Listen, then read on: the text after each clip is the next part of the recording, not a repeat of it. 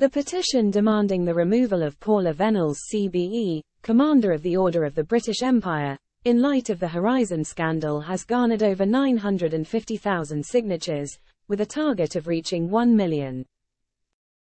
Vennells, the former post office boss, oversaw the organisation during the Horizon IT system debacle, where around 700 postmasters and mistresses faced fraud and theft charges based on a faulty computer system. The Horizon scandal is considered the most extensive miscarriage of justice in UK history, as depicted in the ITV drama Mr. Bates vs. the Post Office. A public inquiry is underway, and Scotland Yard is investigating potential fraud offences related to the prosecutions.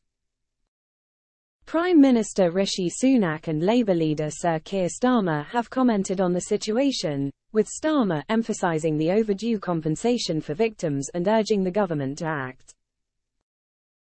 Postal Services Minister Kevin Hollinrake has also joined the calls for Vennells to voluntarily surrender her CBE.